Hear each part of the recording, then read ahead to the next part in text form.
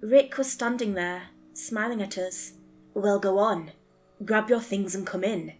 You are all welcome here." I could tell by the looks on the others' faces that they were just as uneasy about this as me.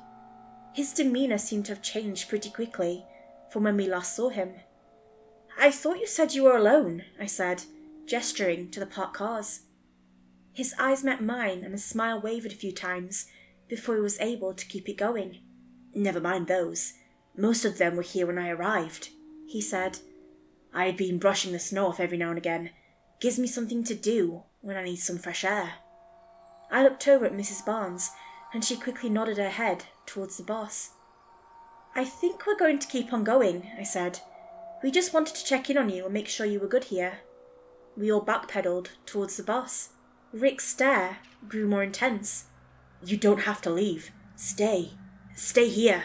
There's plenty of room for all." His smile was now gone as we continued to walk back towards the boss.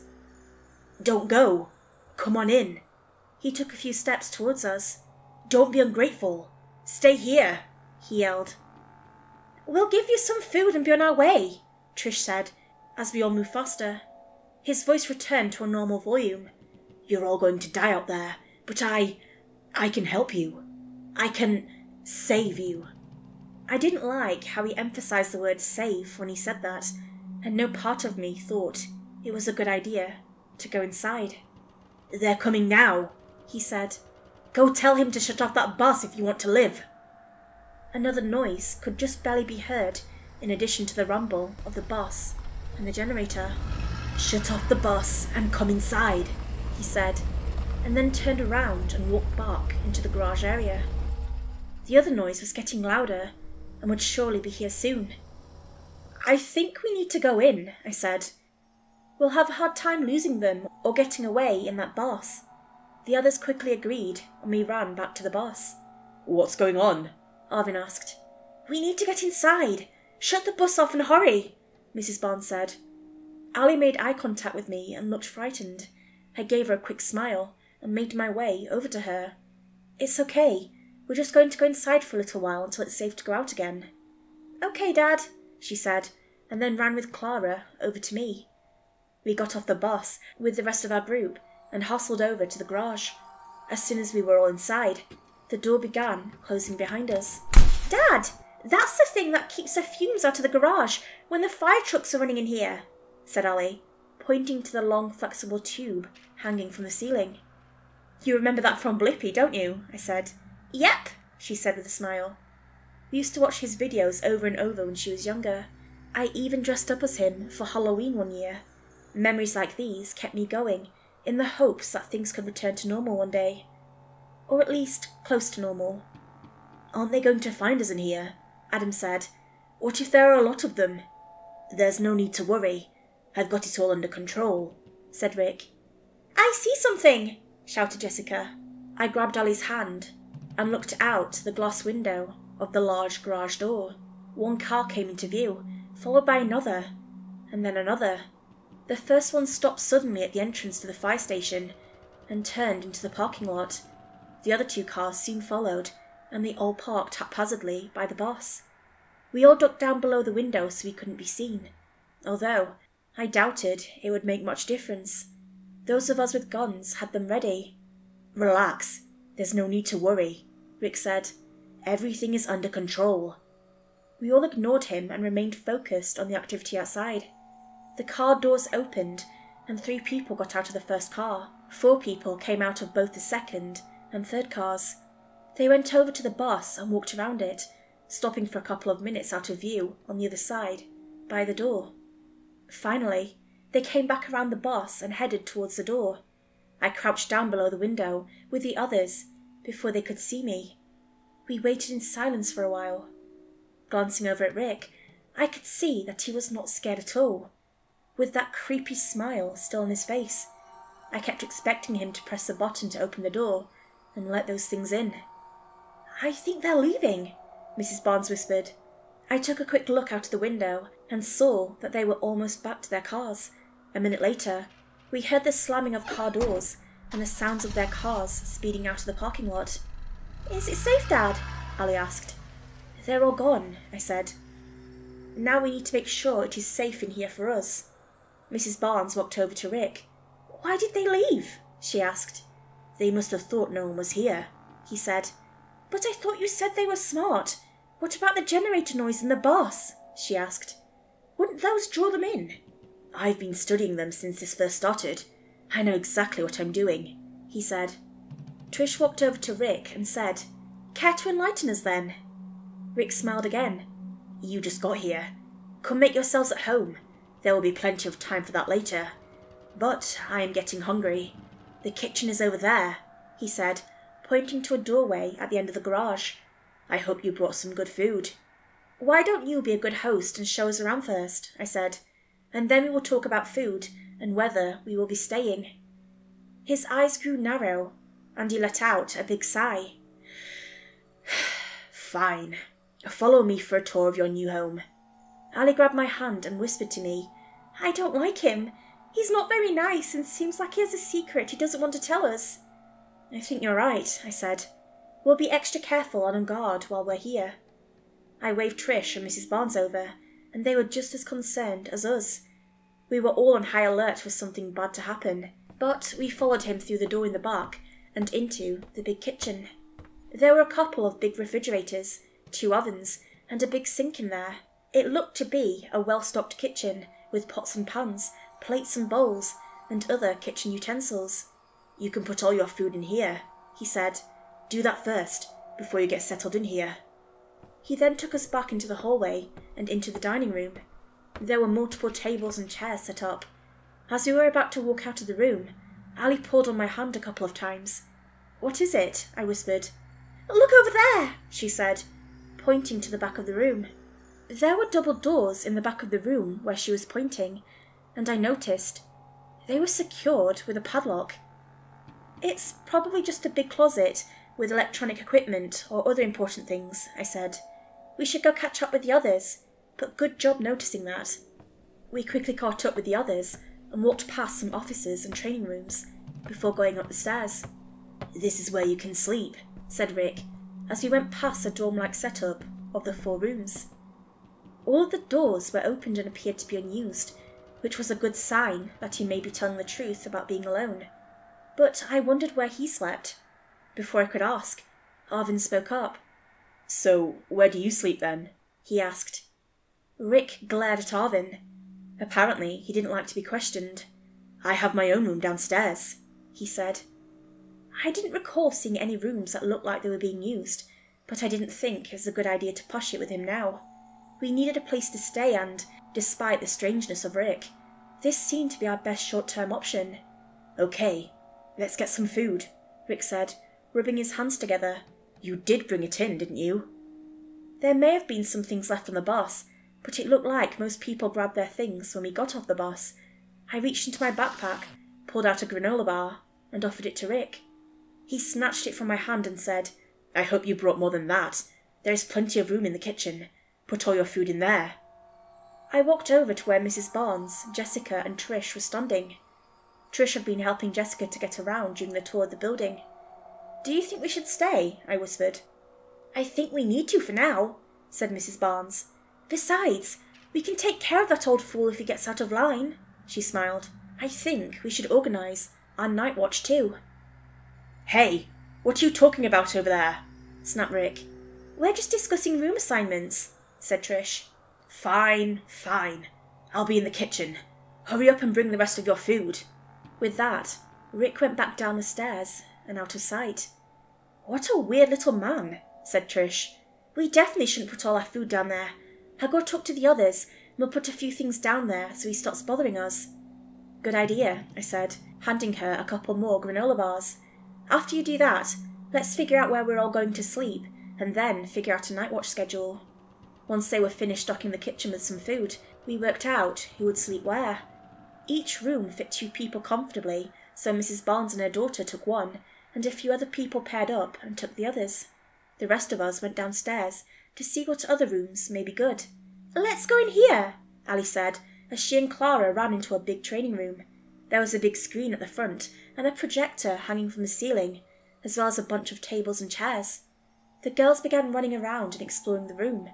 "Mind if we join you in here?" asked Jessica, who was leaning on Trish for support.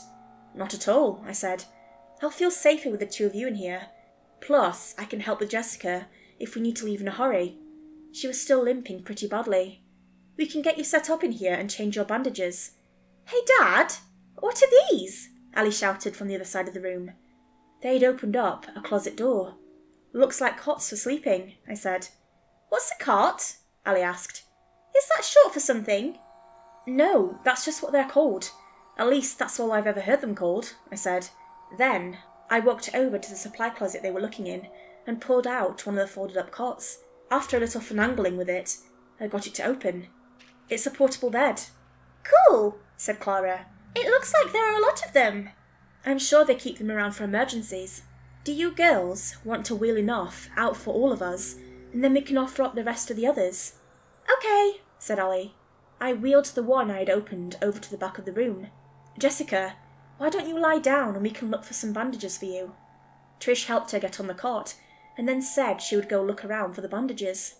I helped Ali and Clara set up the rest of the cots, and then they pushed them together by the tables and started making a fort. "It would be better with blankets," said Clara. "You're never too old to build a fort." That was one of my favourite activities with Ali. We would use the couch cushions, chairs, and whatever we could find to build a giant fort in the living room. Then we'd have snacks or lunch in it while playing on our tablets or with her toys. I went back to the closet and found a full shelf full of blankets and sheets. "Here's some, but only use a few so we can make sure we have enough for everyone." Ali and Clara ran over and each took a couple to bring back to their fort. "This is going to be the biggest fort ever," Ali said. It was great to see both girls happy and distracted for at least a little while. This was a good opportunity for me to discuss our plans with some of the others. "I'll be back soon," I said to Ali and Clara. "You girls have fun." "We will," Ali shouted from under the table. I walked over to Jessica. "Trish should be back soon with the bandages. I'm going to talk with the others about watch duty and an escape plan. I'll fill you in when I get back." "Sounds good," Jessica said. "Let me know if I can help." Hearing the girls giggling as I walked out of the room added to my hope that things could someday get better. I walked past some of the others in a couple of the offices, and Arvin and his family were in the other training room. I told them all to grab a cot from my room and that I was going to get a group together to discuss our safety plans. We agreed to meet in the dining room in about 10 minutes. After I went upstairs to let the others know, I walked around the building again to see if there was anything I missed on the tour. I peeked in a couple of the doors we had passed by before, which were just closets with additional supplies, mostly office-related items. Nothing seemed unusual until I got back in the garage. First, I noticed another door that looked to go into another room or hallway that we hadn't seen. But before I went through the door, I checked the storage areas and lockers in the garage. I expected to find the firefighters' protective gear and tools, but there weren't any. The cubby areas and the cabinets I saw were all empty.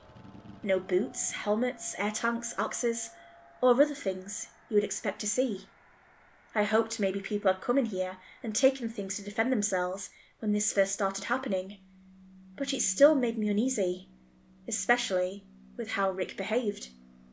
Although I needed to get to the dining room and speak to the others, I wanted to at least see where that door led. The light from the garage illuminated another hallway when I opened the door. I flipped the switches on the wall, but no lights came on. There were a couple of doors on one side of the hallway and then another one at the end that I could just barely see. I wasn't going any further alone, but this would be good to report to the others. Rick wasn't around anywhere during my walk around the building. I thought I would see him in the kitchen, stuffing his face. When I made it back to the dining room, most of the others were already there. Arvin, Katie, and Mrs. Barnes sat on one side of a table, and Adam, Jared, and Laura sat across from them. Trish wasn't there yet, but she was likely helping Jessica still. Mrs. Barnes looked over at me and said, "Katie and I brought Kira and Carol in to play in your room with all the other kids. They'll be safe with Jessica, Brian, and Arvin's wife watching them. They were having a great time when we left." "Great. I'm glad they get to play together and have fun for a change," I said, before joining them at the table. "What's with that old man?" asked Jared. I don't trust him. I don't think any of us do, said Katie. He's a weird little man.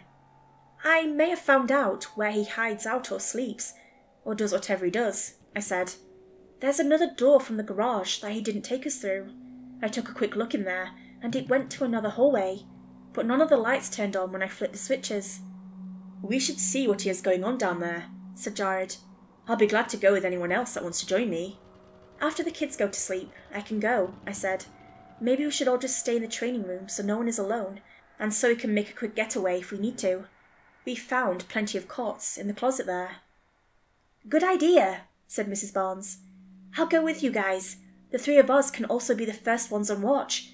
We should stay at least in groups of 2 to be safer. Katie and Adam, do you want to take the next shift with me? Laura asked. They both nodded in agreement. Arvin said, I can ask Trish and Brian to go with me for the 3rd shift. Great, we have a plan, said Jared. We'll all get our things and meet together in the training room. We can bring some snacks for the kids too, said Katie. It was getting close to Ali's bedtime, but I guess her bedtime didn't really matter much anymore. I'm sure she was having so much fun with the other kids, and I really wanted her to enjoy these opportunities when they came up. I went back into the training room, and nearly all of the tables were pushed together or turned over and organised into this massive fort with multiple table tunnels. They must have used most of the blankets and sheets to cover the fort. Arvin's wife was sitting next to Jessica, chatting, while Brian was running around playing with the kids, and I think Trish was inside the tent with them. Everyone looked to be having a good time. I sat down for a little rest before our hallway exploration was to begin. Closing my eyes for a minute, I listened to the laughter and imagined I was outside in the summer with Ali while she played with her friends in the sprinkler. I let the memory hang on for a couple minutes before opening my eyes and rejoining my reality. The others were starting to come in with their things and setting up their cots for the night. Katie had a couple of bags of chips and some plates that she took with her into the fort. Then I heard Jessica. Hey Joe, where's Trish? I thought she was here with you, I said. Jessica started trying to get off the bed. She left after she fixed up my bandages. That was like 15 minutes ago. Don't get up. We'll go find her. I think I know where to look, I said. I called for Mrs. Barnes and Jared, who quickly came over. We need to go now. Trish is missing. Katie and Brian ran to check the other nearby rooms and upstairs while we made sure we had our flashlights and guns ready. As soon as they got back, we headed out the door. We ran down the hallway and pushed through the door into the garage. The garage door was open, letting the chilly night air into the large dark room. What the hell? Said Jared. Where's the button to close the door? Mrs. Barnes ran over to where Rick had been standing when we got here. It's over here somewhere, she said. She quickly found the button and pressed it. I was sure nothing would happen, but I was glad to be proven wrong when the door began to close. After the door closed all the way, I felt a very slight relief that we were a little safer. But then I noticed the door to the unexplored hallway was propped open and lights were shining brightly just beyond the door. The lights didn't work when I tried them, I said. I walked through the hallway and flicked the switches off. But the lights stayed on. Well, I guess we should go in and see if we can find Trish.